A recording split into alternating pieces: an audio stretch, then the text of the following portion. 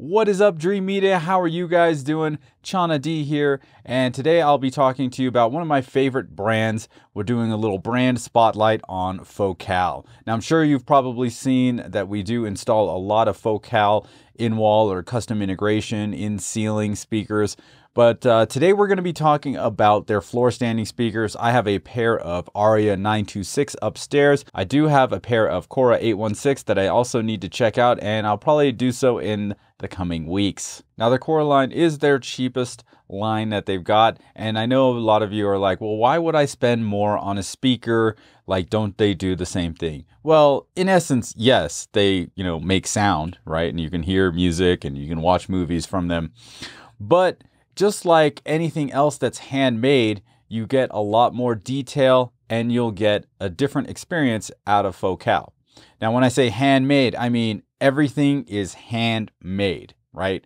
All of it is made in France. We're talking tweeter assembly, we're talking the drivers, even the flax cone that's in the Aria series, the Canta series.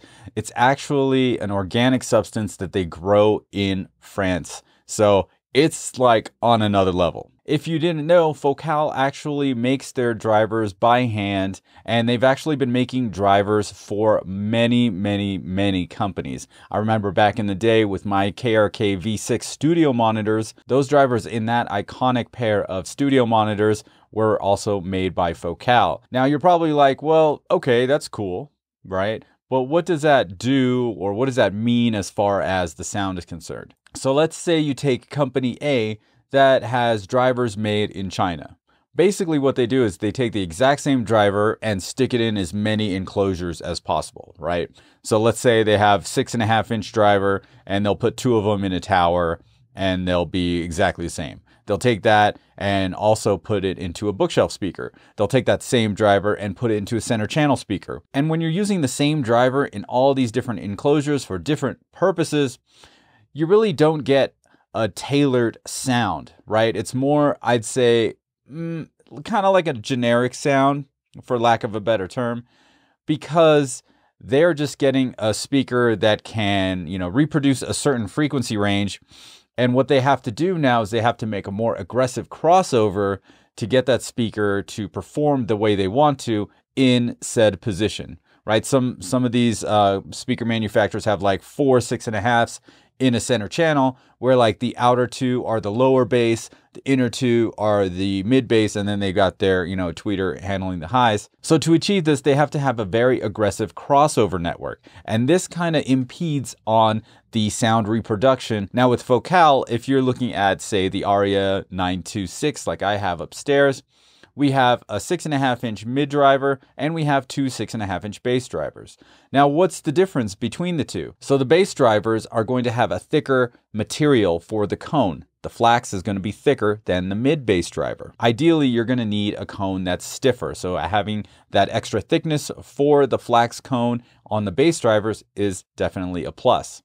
Also, you're going to have larger magnets on the back end of those drivers, as opposed to the 6.5 that they use as their mid driver. And this is exactly what I'm talking about. When you build and design a driver for a specific purpose, for a specific enclosure, now we're getting into a different level of speaker altogether.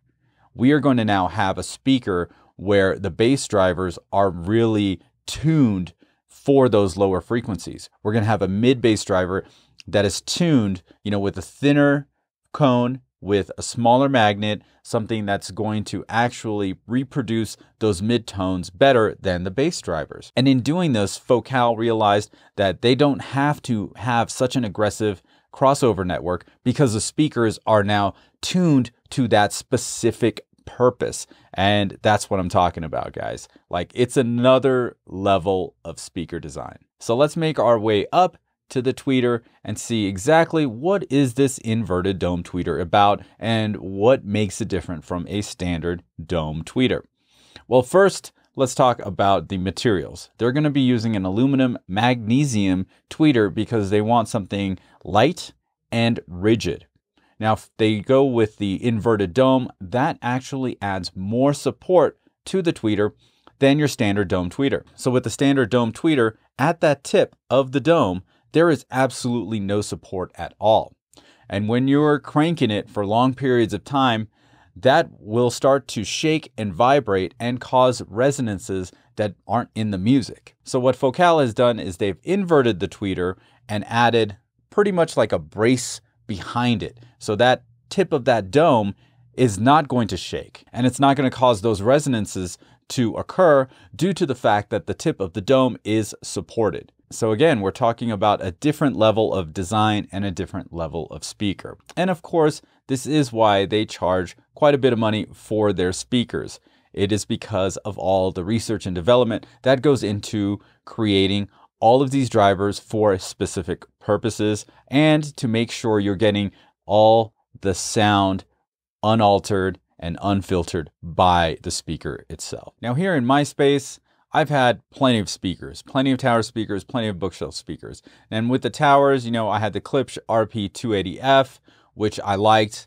And then I moved over to the Klipsch RF73s, which were monstrous. And then I moved over to the Martin Logan ESLX, which I still love to this day. And I still have those. I've gotten rid of the other ones. But one of the things that drew me to the Focal design is that my space isn't the best. Okay, now I know we have a lot of obstacles to deal with when we're setting up a 2-channel listening environment or just a home theater environment. Mine is upstairs in the living room, and I've got like an open back area on like the left speaker, but the right speaker is pretty much butt up against a window. It's like a large window. It's not really a wall. And right to the side of that is another sliding glass door that leads out to the patio. So I like the Focal design of the front firing and downward firing in the case of the Aria 926 port. Now the Klipsch speakers I had rear firing ports. So all that air is just slamming right against this window, which is not the most ideal setup.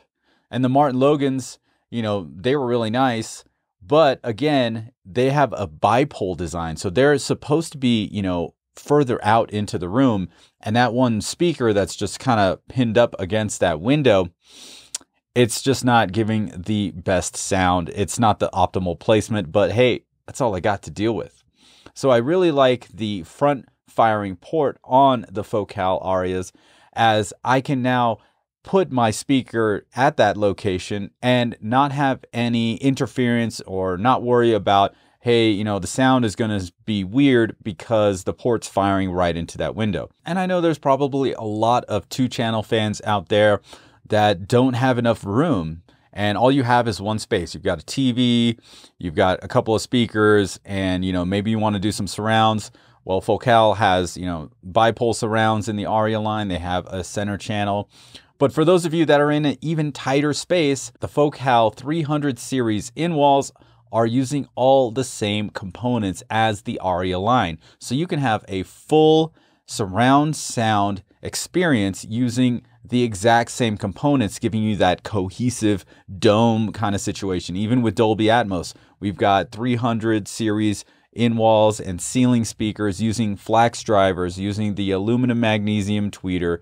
It's a great way to just have your 2-channel for music, maybe the standard box center channel, and you've got your in-walls behind you for surrounds. You've got your in-ceilings up above you for Atmos. It's a great system, and you're going to have a great experience, especially when all of the drivers are the same. So if you're thinking about setting up a 2-channel listening environment, or you've got a TV room where you want to listen to music as well and have the best fidelity, and or you want to incorporate Dolby Atmos into all of this, all in one space, a tight space, a medium space, small space, Focal definitely has you covered. And make sure you contact us at Dreamedia Home Theater so we can get you guys a quote today.